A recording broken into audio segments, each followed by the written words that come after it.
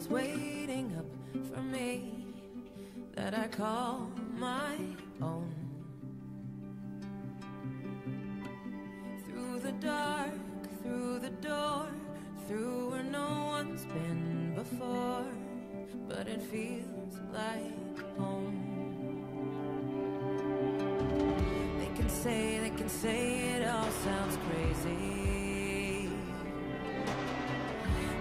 They can say I've lost my mind. I don't care if they call me crazy. We can live in a world that we design. 'Cause every night I lie in bed, the brightest colors fill my head. A million dreams are keeping me awake. I think of what the world could be, a vision of the one I see. A million dreams is all it's gonna take. Oh, a million dreams for the world we're gonna make.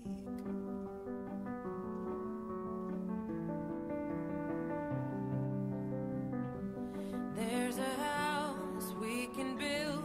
Every room inside is filled with things from far away.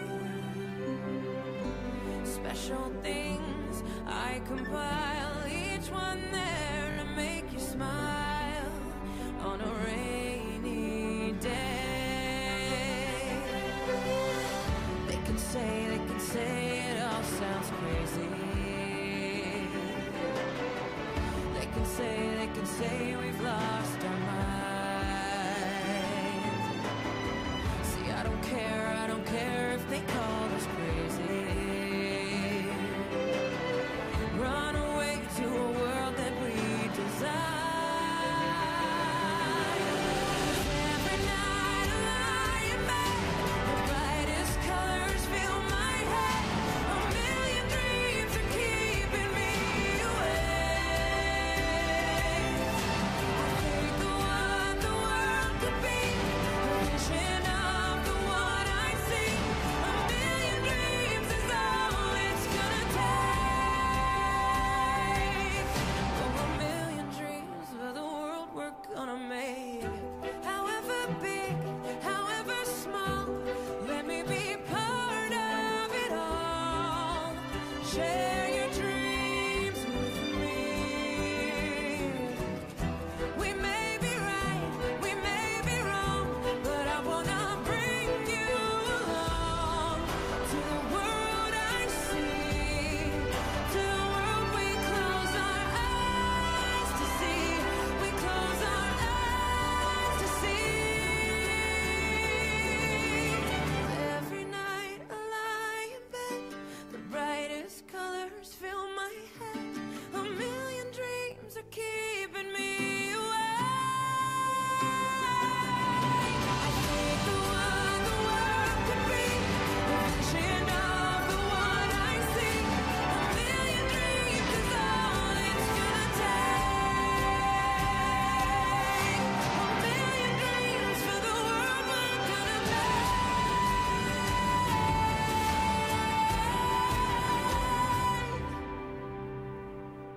For the world we're gonna make.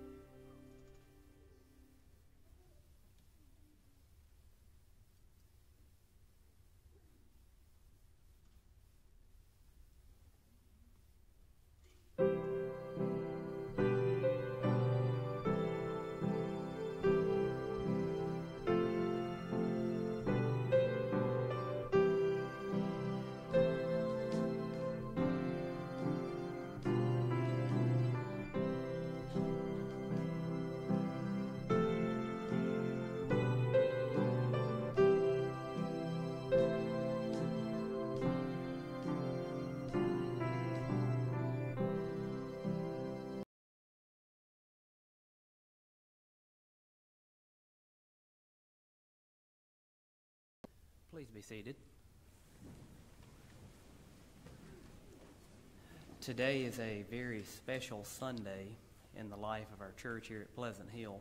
All Sundays are special, but this one is extra special because we recognize a milestone in some of our students' life that are here, that are part of our youth ministry here at Pleasant Hill. Today is Baccalaureate Sunday, and we want to celebrate this occasion with our seniors that are graduating from two different high schools here. We have one that's graduating from Lamar County High School in Vernon, and have another one graduating from New Hope High School. We actually have two graduating from New Hope High School. As you'll see, you saw three seniors in the slideshow. One was planning to be here, but Kenzie Ray could not make it to be with us today. So y'all make sure and extend your congratulations to her when you see her, maybe later on today or later on when you see her. But at this time, we want to honor our graduates, and I want you to give them a round of applause as they come up.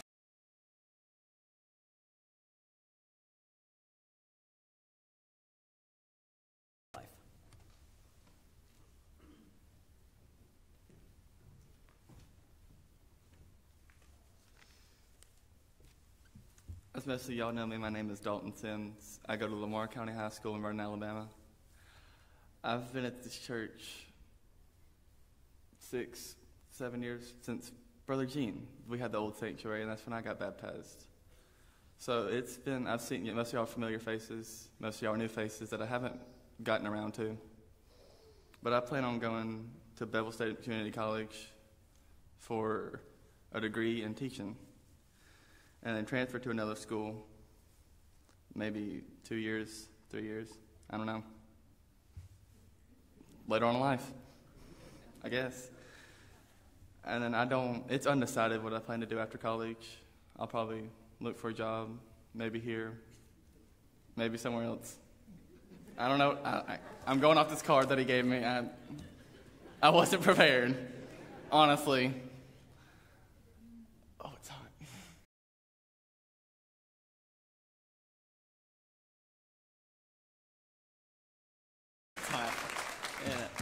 Dalton was speechless about 15 minutes ago, if you can imagine that. So we love you, Dalton. This is again from Pleasant Hill. We love you. We'll give your pastor a hug. Oh, it's this way.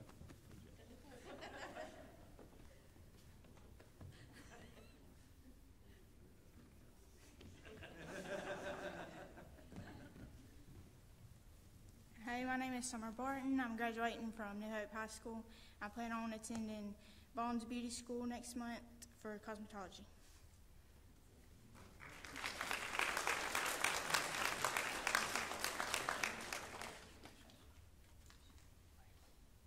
One more time, give our seniors a round of applause.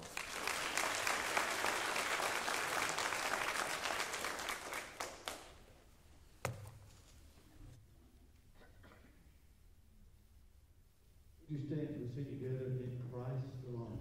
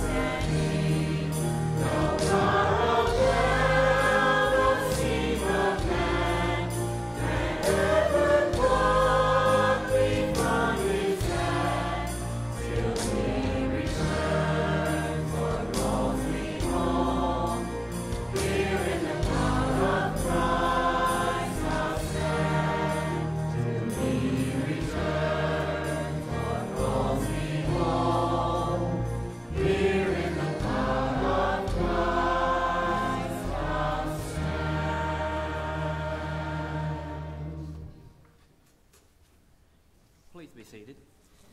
Good morning and welcome to Pleasant Hill Baptist Church. We're so thankful that you made the decision to worship with our family of faith here on this hill. It's just such a blessing to worship with each and every one of you every time that we gather together as a family to lift up our Lord and Savior Jesus Christ. And if you're new to the family of faith here at Pleasant Hill, you should have received one of these programs that like this when you came into our sanctuary. We have something that we need your help with. If you're new, we would like for you to take this little fold-out portion in your program and fill that out and tear it off and place it in the offering plate at the conclusion of our worship service. So we'll have some more information about you and how we can pray for you and also how to better minister to you. So make sure and help us with that. Also, if you're here this morning, you're part of our family each and every week, and you've got some prayer concerns in your life, make sure and fill out that same card, place it in the offering plate at the conclusion of the worship service, and we'll also pray for you throughout this week. Thank you so much for making the decision to be with us today and worship with us today. Let's continue to worship through song.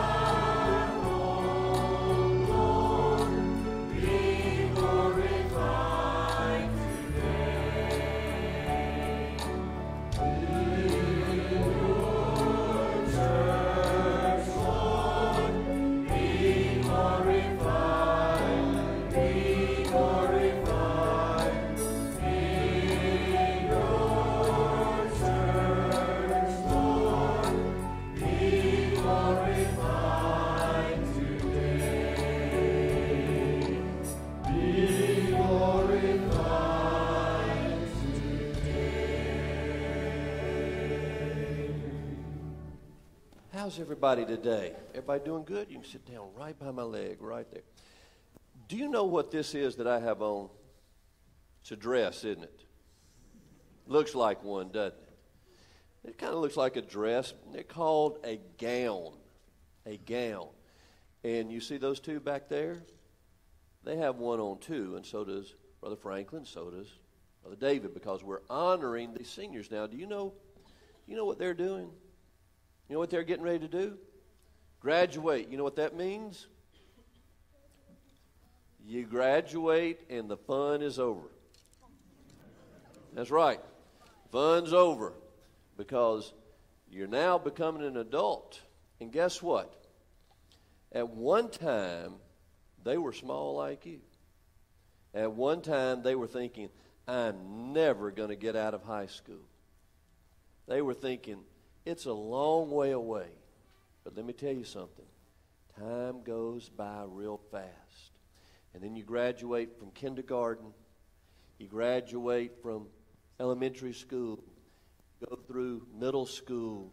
Then you graduate from high school. And then you find there's a big world out there.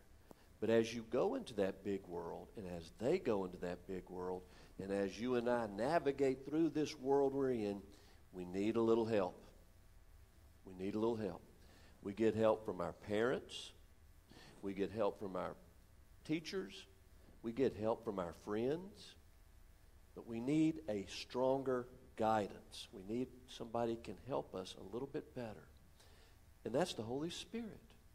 God said, I'm going to send one, and God's Spirit guides us. It's good to have book knowledge, to be smart in certain areas, to graduate, and to keep moving on. But when you move on, you got to know where you're going. You have to have a place to go. And the place to go is where God wants you to be, and He'll lead you. Do you know that God has a plan for their lives?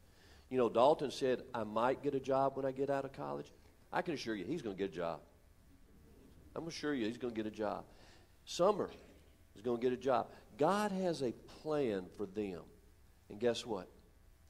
He has a plan for you too. It's going to be hard for you to know it right now. But you see this Bible you have? Trust it and read it and follow God. And He has a plan to bless you, not to harm you. Okay? All right, let's pray together. Father, we thank you today for your grace, for your mercy, for your goodness that you bestow on all of us. We're thankful for our seniors today. I'm thankful for these children because one day they too will graduate and move on. We ask your blessings as they go through their time of worship. In your Son's name we pray. Amen.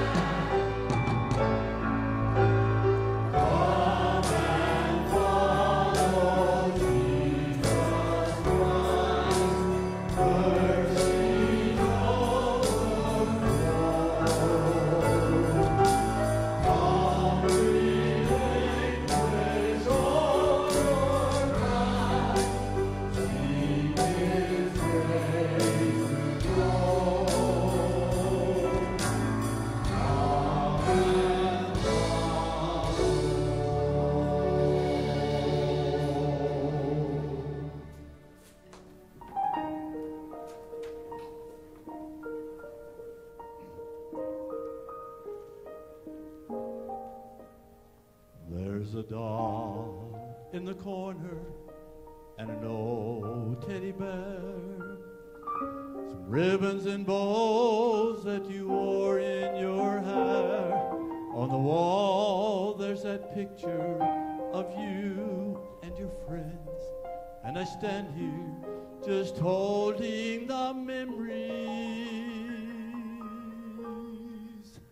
Seems like only a moment. Was it just yesterday when our arms held you softly? We watched you play, but the grays turned to years, and so quickly you've grown. You could stay but I know you must go.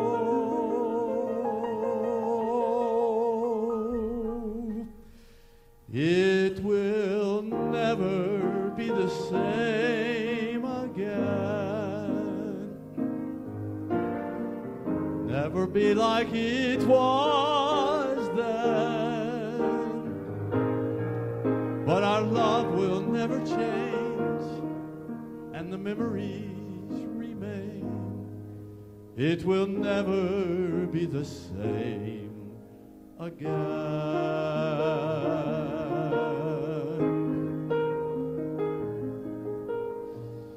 We helped shape your values. We taught you what's right. We gave you our love and we showed you God's light. We never could own you. We knew from the start. But to remember just whose child you are. Letting go is a lesson that's so hard to learn, but we're learning it's not the ending. But our love is yours, this is not goodbye, 'cause for you, life is only beginning.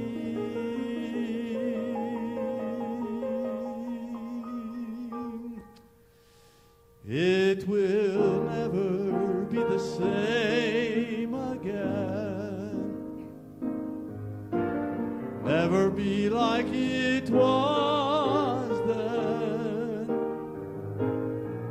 But our love will never change, and the memories remain. It will never be the same again. I like that smile.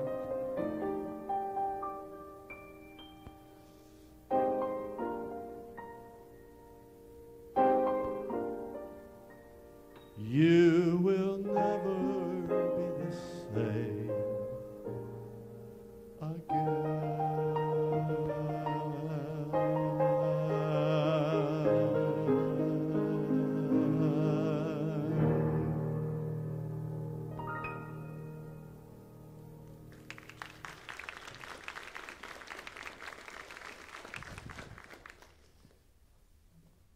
I want to thank Franklin for making everybody cry this morning. Even if you don't have a senior that's graduating, it is a hallmark moment in the life of our church. It's a hallmark moment in these young people's lives. So let me encourage you this morning to offer them a word of encouragement and well wishes. You don't have to wish them good luck, because there is no such thing as luck. I believe in Christ. I don't believe in luck. And I believe that God has a plan for every life, and that plan is to bless them and not to harm them. He has a plan for them, and I hope that God will begin to show them where He wants them to go. However, in life, there are going to be times when it's all going to go south. It has for me, and it has for you. And you don't think that things can ever get worse. And guess what? It does. And so Dalton and Summer, you need to realize today that when you get out in the world, you are going to mess up. You are going to mess up big time. So today we want to give you a roadmap that will help you when things go south and you find yourself in a place that you never thought you'd be. Let's honor the reading of God's Word as we look in the Gospel according to Luke. We'll begin reading in chapter 15 and read verse 1, and then we will skip down to verse 11. It's a lot of passages of Scripture. If you find yourself about to pass out, go ahead and sit down. But I think you can probably make it. Here we have now the word of our Lord. Now the tax collectors and sinners were all gathered around to hear Jesus, and that is key. That is paramount. You need to understand that. Jesus continued in verse 11. There was a man who had 2 sons. The younger one said to his father, Father, give me my share of the estate. So he divided his property between them.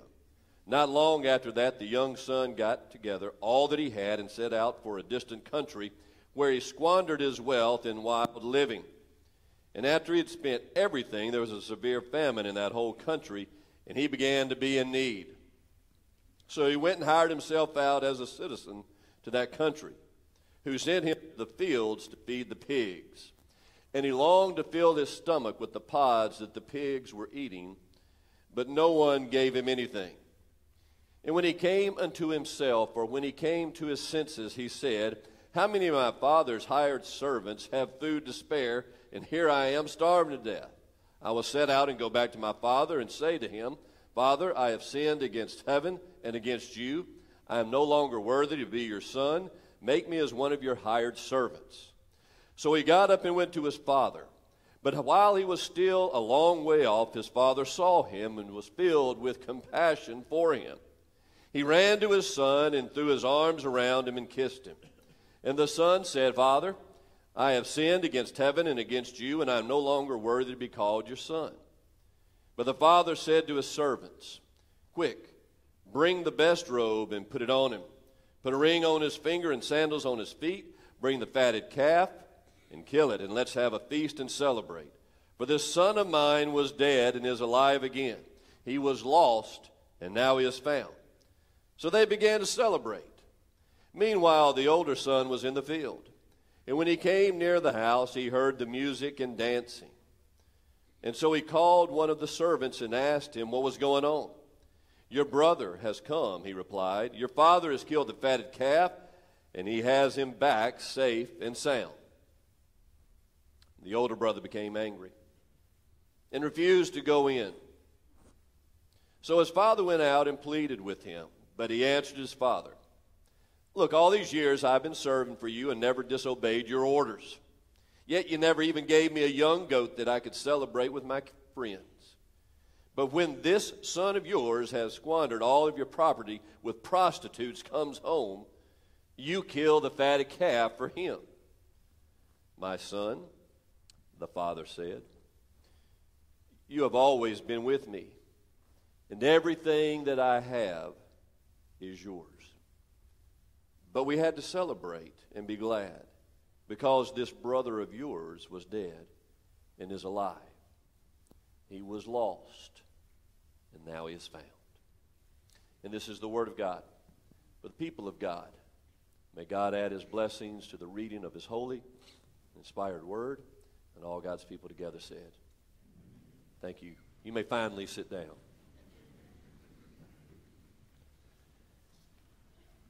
Whenever I read those passages of Scripture, I can see the looks on your face. All of a sudden the wheels start turning in your mind and you go, okay, here we go again. Another story on the prodigal son. I've heard this before. I wonder if he just couldn't find a new sermon. We just kind of redid an old one, and here he is talking about a subject that I've heard since the time that I was a child. But this is what you and I need to understand. God's word is never old. It is fresh and powerful every time that it's told. In this passage of Scripture, we have a young man who went bad. He messed up. Everything in his life went south. And I believe that all of us can identify with this young man. We've been there. We've done that. We've got the t-shirt. There have been moments when we've looked at where we are and have asked the question, how did I get here? But just because you're familiar with the story doesn't mean that you know the story. I can't tell you how many times I have just been talking to regular church people, and I will talk about the prodigal son. And I will say, you know that story, don't you? And they will look at me as if I have three heads. The story just eludes them. But even for those of us who have heard the story since we were knee-high to a grasshopper, we also need to realize that familiarity often brings with it contentment. Think for a moment. Where did Jesus have the hardest time? It was in his hometown. His hometown of Nazareth. When he preached his first sermon to the people who were familiar with him, to the people that knew him from the time that he was a child to now that he was an adult, when he preached that sermon, the people didn't say, oh, what a marvelous preacher boy Mary and Joseph have raised. No, they wanted to kill him. As a matter of fact, they tried to push him off a cliff, but he slipped through their grasp. When he began his public ministry, the main enemy for Christ were those who were familiar with the Old Testament Scripture. They were the leaders in the law. They had spent their life studying the Old Testament, looking for when the Messiah was going to come to this earth. They should have known, if anyone knew, they should have known that Jesus was the suffering Messiah that Isaiah had prophesied about years before. So here's a question.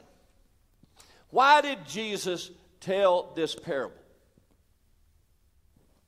Maybe a better question is, to whom did he tell this parable? I want you to look at his audience, because it tells you at the very beginning of that passage of Scripture where I said this is paramount. In the audience that day were a bunch of sinners. There were tax collectors, prostitutes, the outcast of society. And yet, these are the people that Jesus spent a majority of his time with while he was here on this earth. And he was criticized for doing it. As a matter of fact, the religious leaders said this about Jesus. He's a blasphemer and a wine guzzler. Why do you think that Jesus spent so much time with the sinners? Better yet, why did sinners enjoy spending time with Jesus? Because his goodness was never offensive. But yet the religious leaders were saying, you know, you can tell a lot about somebody by the company they keep, and we've adopted that same philosophy, haven't we? But a doctor spends a lot of his time with sick people. That doesn't mean that he's sick. A funeral director spends a great deal of time with dead folks. That doesn't mean he's dead. A lawyer spends a great deal of time with criminals, but that doesn't mean that he himself is guilty of any crime. And though Jesus spent a great deal of time with sinners, he himself never sinned. But yet these outcasts of society felt right at home with with the only perfect man that ever walked the face of the earth. He never sinned. But yet these folks that couldn't find a place at the table anywhere felt at ease with Jesus. They loved being around him. Do you know why? He loved them as they were and not as they ought to have been. And that's the way it is today with us. You do understand that God loves you as you are and not as you ought to be. Just as I am, without one plea, but that thy blood was shed for me. He loves you, and there's not one thing in this world that you can do that's going to make him love you anymore, and there's not a thing that you can do in this world that's going to make him love you any less. He accepted these people, and he listened to their stories, and they felt important in his eyes. So today, if you're kind of suffering with a little bit of self-love, then you need to understand that God loves you as you are. God accepts you.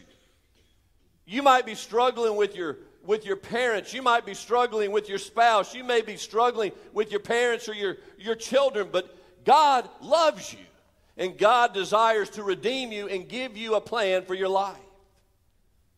The critics of Jesus labeled their judgment on him by his company. And then he told 3 parables right in a row.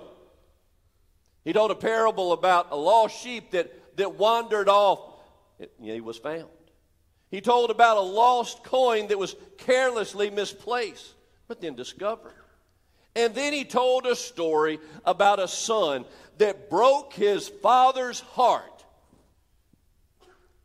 took his inheritance, squandered it, but yet came back. You see, these parables demonstrate that God loves differently to those who respond to him. He loves differently to those who mess up in life. And the thing of it you need to know about life, especially Dalton, Summer, life is messy. Have you noticed that? It's real messy. Matter of fact, it's a lot like your room at home. It's just a mess. It's like your car. It needs to be cleaned. Life seems to get more complicated the older that we get. I used to love to listen to the Statler Brothers. Has anybody even heard of the Statler Brothers this day and time? The class of 57 had its dreams. And then he says in that song, things get complicated when you get past 18. Oh, the class of 57 had its dream. You about to find out? Life gets complicated. It gets real complicated. And I hate to tell you this, you will never have it as good as you've had it the last 18 years. And you're thinking, oh, yes, I will. I'm about to get out on my own. Good. You know what that means? You're going to be poor and have nothing to do. And no money to do it with. But what we need to understand this morning, and what I want you two to hear, if you don't hear anything else, is that when you mess up, you can always come home.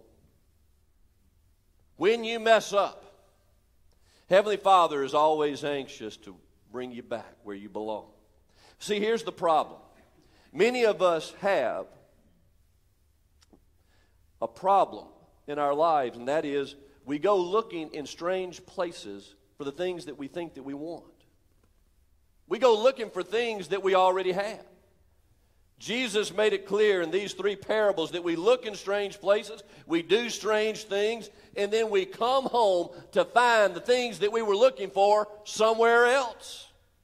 In this parable, we see a progression of searching and doing and then returning. There's a yearning for you guys, I understand this, to experience life, experience to the fullest. I am going to go make my mark in life. No more rules at home, no more teachers telling me what to do. I get to go out and be my own man and my own woman. But the most of us have suffered the greatest disappointment in life is that we're waiting for something bigger and better to come along. And that yearning and that hunger prompts us. You know what it does? It prompts us to stoop down and to do things we never thought we would do, rather than to reach up and to be what God wants us to be. In our story, look at the young man. He goes from city to city, from sensation to sensation, to bar, to woman, and he never found it. The more he looked, the less he lived. The more he did what he liked, the less he liked what he did. And the more that he fed his physical hunger, the closer he came to famine.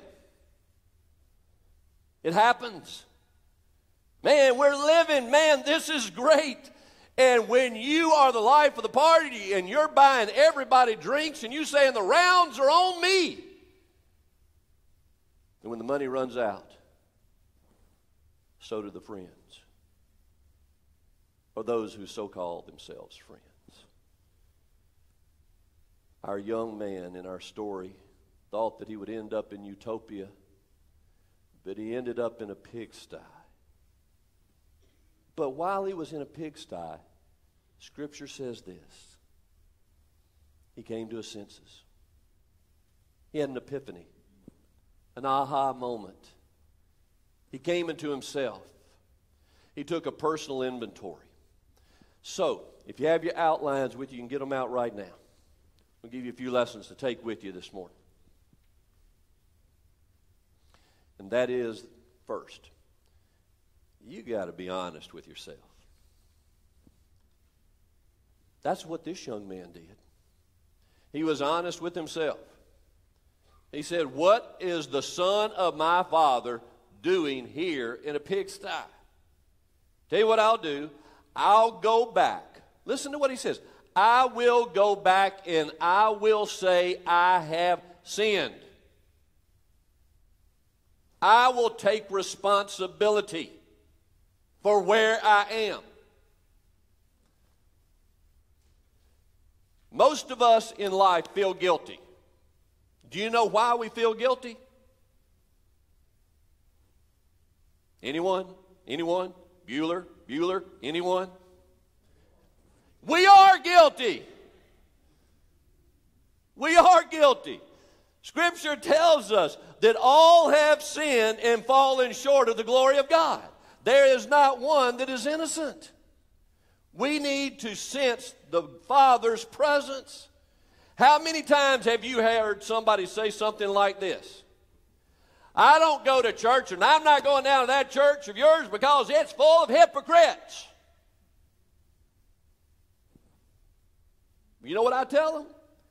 You're right. We got room for one more. We got room for one more. But really, the opposite is true. This place here is not a collection of saints. This place called Pleasant Hill is a collection of sinners. We're not perfect. We all need to feel the grace and the forgiveness of God. We need to have fellowship with fellow sinners because we've all been saved by grace and not of ourselves. You have to face your guilt because you are. So, once you take responsibility, once you come into yourself, and once you understand that you are guilty, there's some steps that you can take. And none of them are good.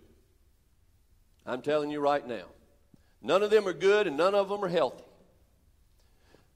Once you come to yourself, once you start taking responsibility and you're honest with your own actions, you can do a lot of things. You know what the first thing you can do is? You can destroy yourself. That's what Judas did.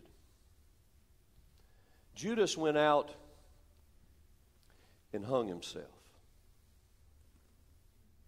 And I'm going to tell you something. I just have to be as honest with you as I can. And especially to you guys, you two that are graduating. Do you know that there is not a person in this room, not a person created? Statistics tell us this. Everyone has had a fleeting thought of taking their own life.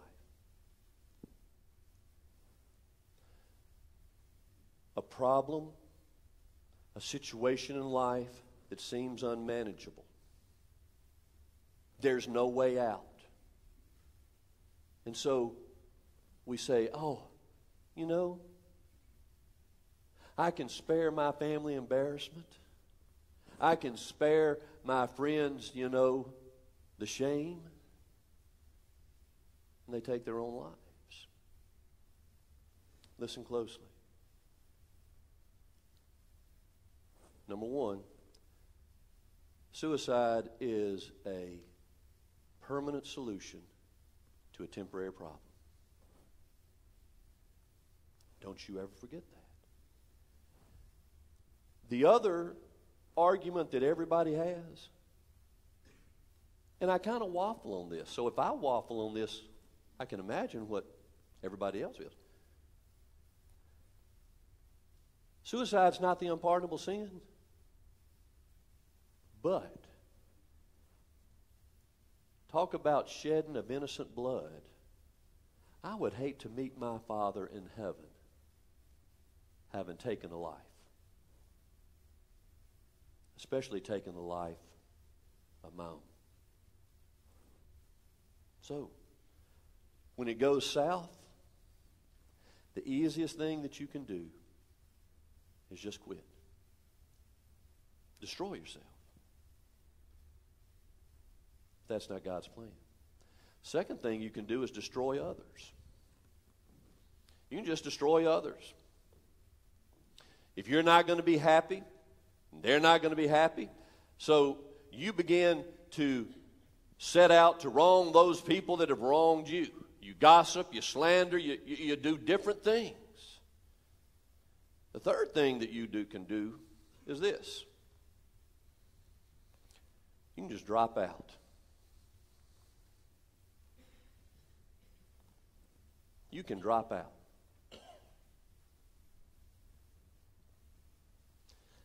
I graduated in 79, 89, and 99. And you got to throw 83 in there. 79, 83, 99. So I almost lose count. Every 10 years I feel like I need to just put on a gown and walk. 79, 89, 99, and 83. Do you see what these stripes, you know what they represent? Told you earlier. It represents a doctorate. Probably, Dalton, when I was a senior in high school, I was about as boneheaded as you. Okay? Didn't have a plan. Didn't know what I was going to do. You know, the only reason I got into Mississippi College was my parents were on a send 3, get 1 free plan. Had my mom and dad had gone there, my brothers had gone there, all 3 of my sister-in-laws had gone there, so I barely made high enough on the ACT to get in. They just felt sorry for me and let me in. I didn't know what I was going to do. I graduated. I didn't quit. A few years later, I went to seminary. 3 years. To get my Master's of Divinity was 120 hours. Working and preaching. I didn't quit. When I got ready to do this, got midway through, guess what I wanted to do? Quit. Called home one night after I'd been raked over the coals by one of my professors. The audacity of him. Called home and told Tommy Joe, said, I'm coming back home. I'm quitting. And she said, you're not? I said, oh, yes, I am.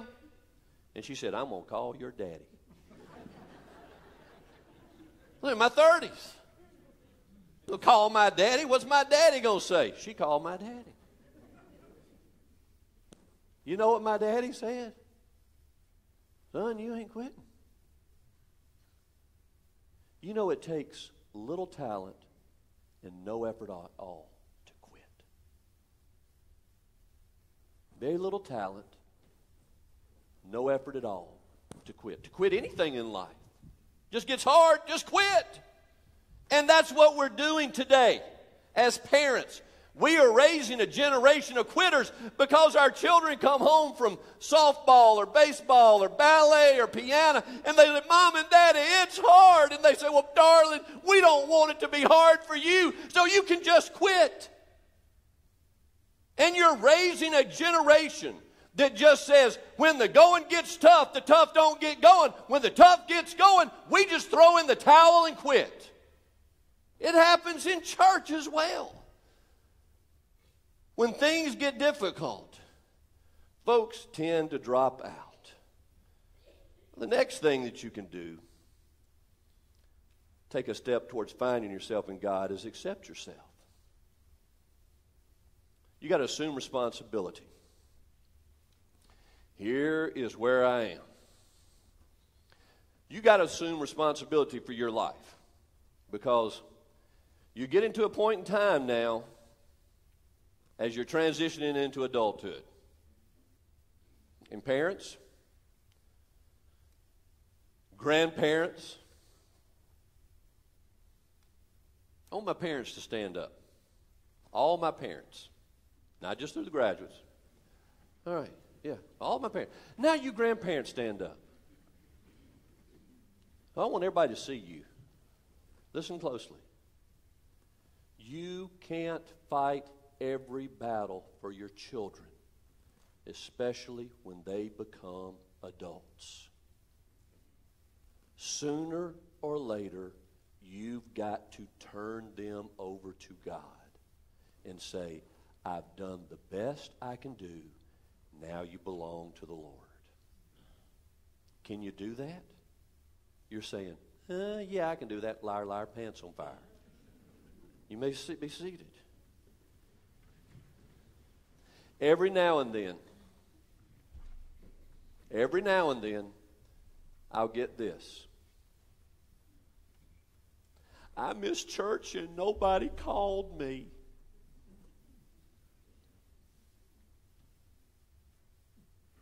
I was in the hospital and nobody visited me. It's because we didn't know. And what you're saying is the church is responsible for you. And there is truth in that. But let me tell you something. You're responsible to the church as well. Each member is responsible. The prodigal son realized this, and if he hadn't, his life would have never changed. When he came into himself and he said, I'm the one responsible for where I am. I did this. Today, the biggest indoor sport we have is dodging responsibility. The son could have said it was my father's fault for giving me the money in the first place. He should have had better sense than that. He ought to have known I can't manage money. He could have blamed it on his brother trying to follow in his footsteps. But he took responsibility. He said, I and I alone have done this. I will go back to my father. I will say that I have sinned against heaven and against you. I heard about a little boy who had a hard time remembering things. I mean, getting ready for school in the morning was a nightmare. He couldn't remember where anything was, so what he decided to do, the night that he was going to bed before he was going to get up the next morning, he was going to write a note to himself and to remind himself where everything was. Get this down to a science. So he wrote this. Your shoes are under the bed. Your cap is in the closet. Your money, baseball cards are in the drawer, and you are in the bed. And you know what happened? The next morning, he got up, and he found his shoes under the bed. He found his cap in the closet. He found his money and his baseball cards on the chest of drawers, but he wasn't in the bed. He didn't know where he was. But that wasn't like the prodigal. He came into himself and said, I'm responsible. Today, many of us have lost ourselves because we've settled for less. We're searching and grasping the things of this world, which leads me to this. The prodigal found himself by going back where he lost himself. Have you ever noticed that this story has three main characters? The main characters are the father, the prodigal, and the brother. Who's the main character in the story? You might say the prodigal, and I would say you're wrong. The main character in the story is the Father. It's God. So how do you think God is going to receive you, Summer and Dalton, when everything goes south? In the story, there was no guilt trip. He said, my son. Daddies, can I talk to you for a moment? And grandfathers, how would you have reacted if this had been your boy?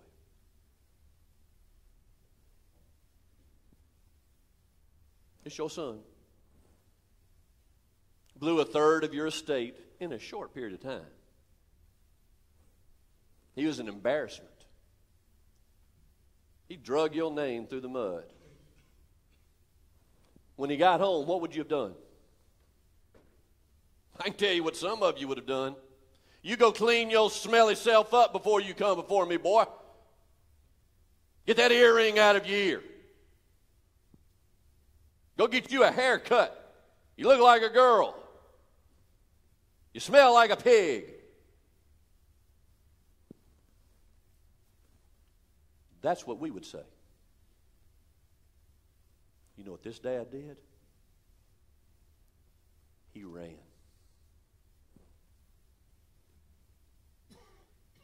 He saw him at a distance.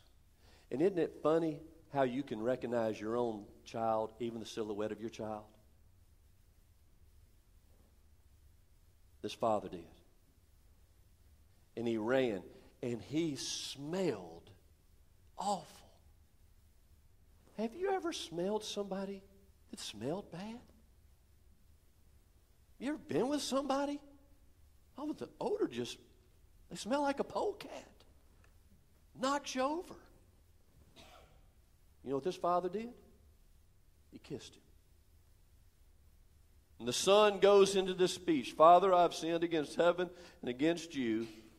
And the father says, shh, don't have time for that right now. Put a ring on his finger, put his sandals on his feet, put a robe around him. Now's not a time to dwell on the past. This was my son. He was dead. He's alive. We need to kill the fatted calf, and we need to have a party. Understand today that repentance is a positive word. When we turn around, we are turning back to God. Now, the interesting part about this story is I would love it if the story ended there. It'd be a great story if it just ended there. Have there ever been moments when you wanted to edit the Bible? When it talks about gossip and slander and all that? Kind of want to edit it a little bit? This would be where I would want to edit it. Because the boy comes home, there's a party going on. But Jesus didn't end it there. The plot's just about to start, and it's about to get heated up. He turns the table on his critics and the religious leaders. And he told them about another prodigal that never left his front porch. He talked about the religious folks. Now, picture this in your mind. Young son's home, smells like a pig, dad's received him, put a ring on his finger, put sandals on his feet, put a robe around him, killed the fatted calf. Did you read that they're dancing? You Baptist? Did you read that they're dancing? They're having a good time. They're cutting a rug. They're enjoying one another. And now we see an older brother who becomes indignant. He becomes indignant. Here we see an individual wallowing in self-pity. And you know what self-pity does? It robs us of the joy of today. He won't even go into the party. I can see him out there leaning up against a fence post, can't you? Just fuming. Fuming. Mad. Mad at his brother. He's mad at his father. And the dad comes out there to console him, as we daddies sometimes do. And I would imagine that the father puts his hand on his older son's shoulder, and his older son just pulls it away from him. He said, Daddy, I don't understand this. This son of yours, you notice he didn't say brother. My brother, he said, this son of yours has blown your money in riotous living with prostitutes. My question is, how did he know that?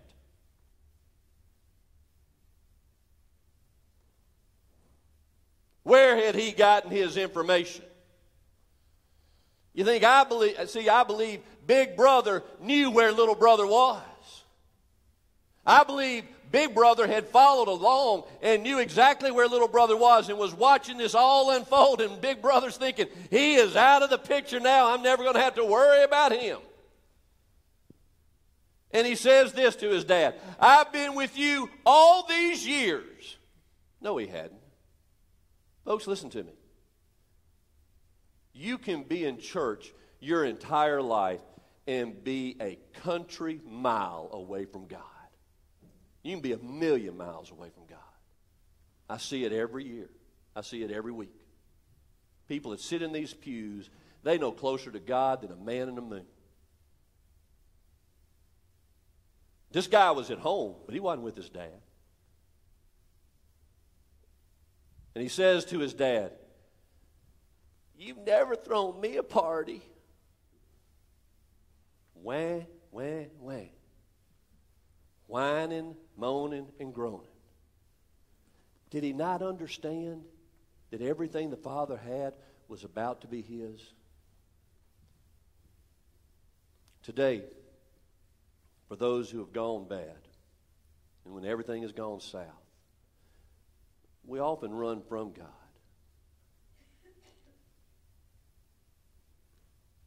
We need to run to God. Jesus said this, come unto me, all you that labor, heavy laden, and I will give you rest. He offers total forgiveness.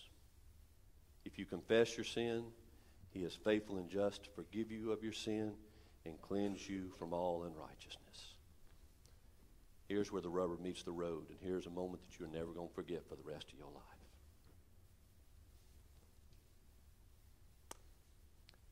The two of you, mark my words, you're going to muck it up. There's no doubt in my mind. You know why? You're human. I'm not saying you're going to intentionally go out and be bad, because we all sin. When you majorly mess up, there's a place, it's called Pleasant Hill, that you can always come home. And those of you who will receive them as they are, when they come home, would you stand?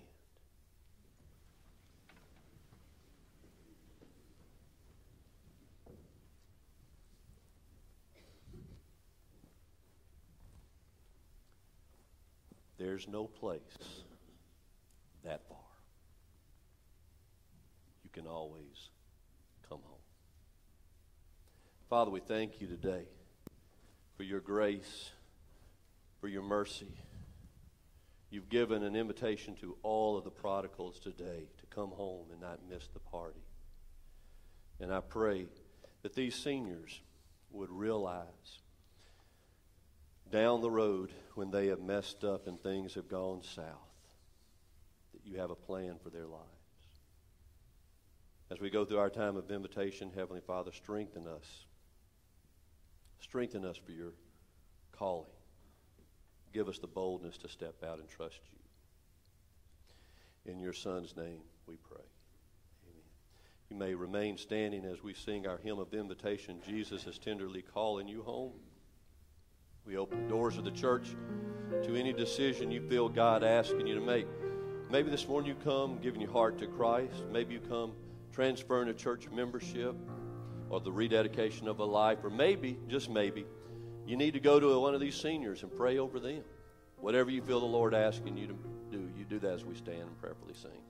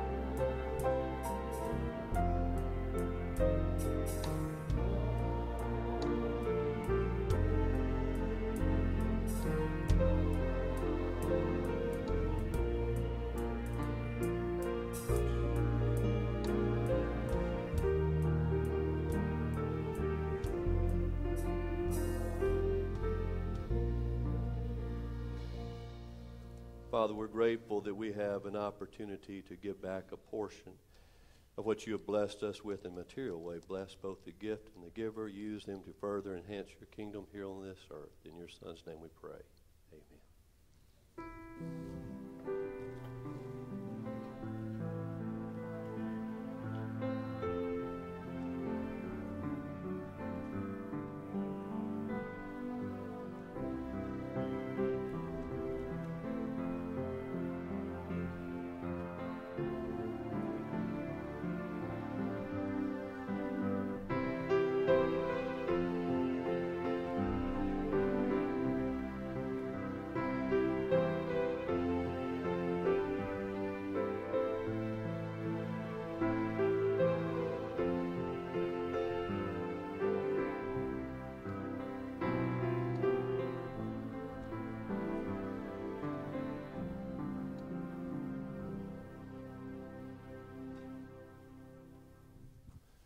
Kind of a tradition here.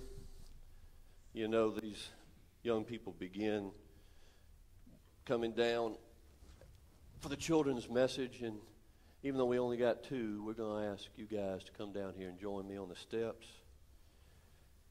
I want to read you a story that is my favorite.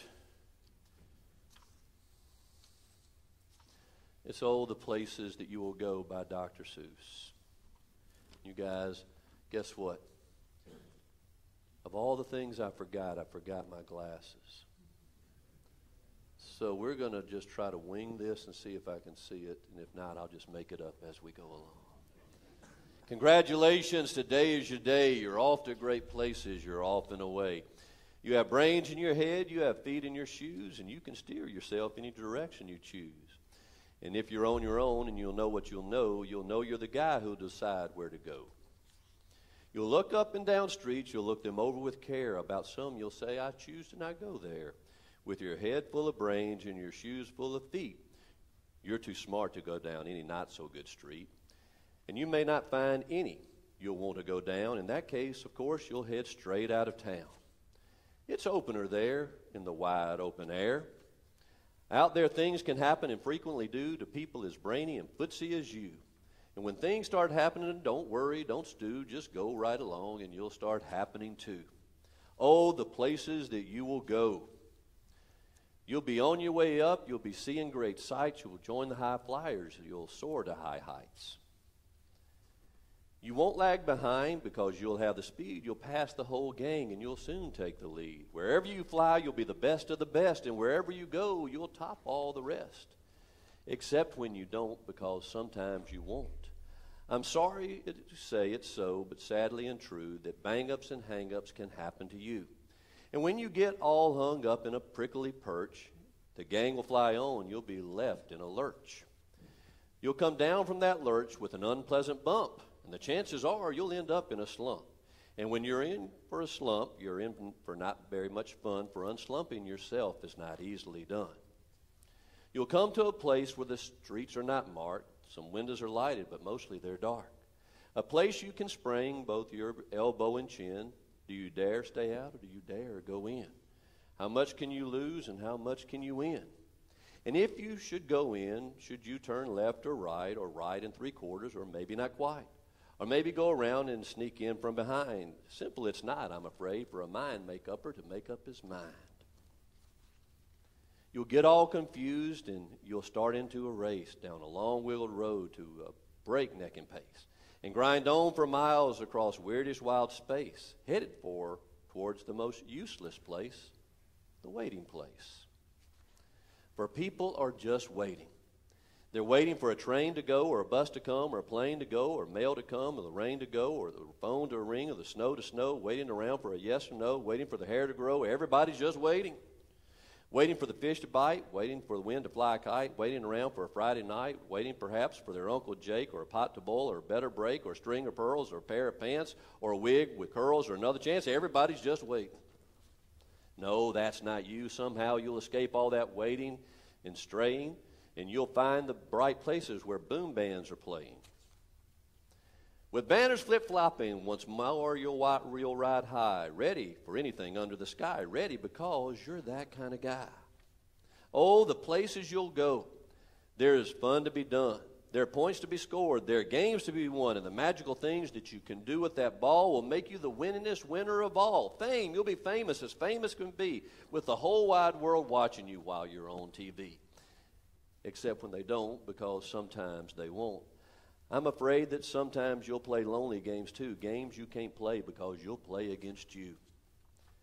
All alone, whether you like it or not, alone is something you'll be quite a lot. And when you're alone, there's a very good chance you'll meet something that will scare you right out of your pants. There are some down that road between hither and yon that will scare you so much you won't want to go on. But on you will go though the weather is foul. On you will go though your enemies prowl. On you will go though the hack and cracks howl. Onward up a many a frightened creek, though your arms may get sore and your sneakers may leak. And on you will hike, and I know that you will hike far, and face up to the problems, whatever they are. You'll get mixed up, of course, as you already know. You'll get mixed up as many strange birds as you go. So you be sure when you step, be sure when you step with great care and great tact. Remember, life's a great balancing act. Just never forget to be dexterous and deft, and never mix up your right foot with your left. And you will succeed. Yes, you will. 98.75% guaranteed. Kid, you will move mountains. So whether your name is Bucksbam, Bixby, Bray, Mordecai Alley, Van O'Shea, or Summer, or Dalton, today is your day. Your mountain is waiting, so be on your way. This book I want you to take with you. When you go to college, sometimes read it and be reminded of the places that you will go. God bless you both. Now go sit over here. I have a few announcements I want you to be aware of. There is a shower for Kinsey today in the multipurpose building. She's going to be here. She was in the hospital last night. She will be here. Also, Vacation Bible School, June the 2nd through the 6th. And if you have not signed up for that, you want to, we still have room for volunteers. Don't forget we have communion tonight at 6 p.m., the time where you can remember the sacrifice that was paid for your behalf. And tomorrow night, here, Voices of Mobile. I know we have ball going on and we have different things that are taking place, but if you can get here, this is something you don't want to miss. This will be a night to be remembered. This is Roger Breland's last tour with Voices of Mobile. It all started back with Truth, I think around 1971. And so he is concluding his tour, so make sure that you're here. I want to thank you. And words could never express the depth of my gratitude to you. I have a debt to you that I could never pay back. This past Thursday, my grandson had that sedated MRI. And you'll know that 10 weeks ago, while he was still in the womb, they said his head was in the 99th percentile, his body was in the 24th percentile, and it didn't look good. He had fluid on his right and left ventricle of his brain. When he was born, his head was perfect and his body was perfect. But they did another MRI, and there was still fluid on the brain. They waited a few weeks, went to the neurosurgeon, sedated him on Thursday, sent him through the MRI. Doctor came in and said, "Your baby is normal. Nothing wrong with him. He will..."